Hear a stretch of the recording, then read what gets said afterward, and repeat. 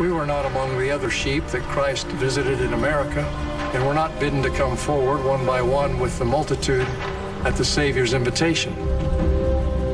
Behold, I am Jesus Christ, whom the prophets testified shall come into the world.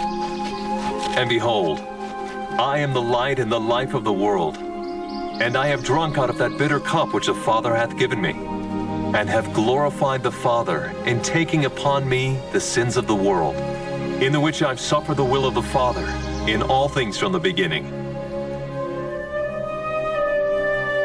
Arise, and come forth unto me, that ye may thrust your hands into my side, and also that ye may feel the prints of the nails in my hands and in my feet, that ye may know that I am the God of Israel, and the God of the whole earth, and have been slain for the sins of the world.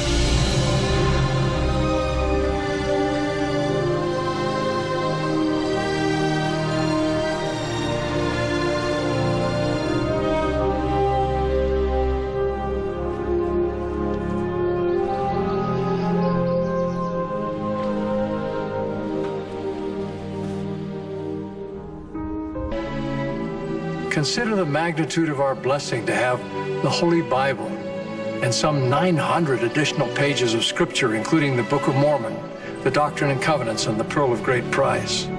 Surely with this blessing, the Lord is telling us that our need for constant recourse to the Scriptures is greater than in any previous time.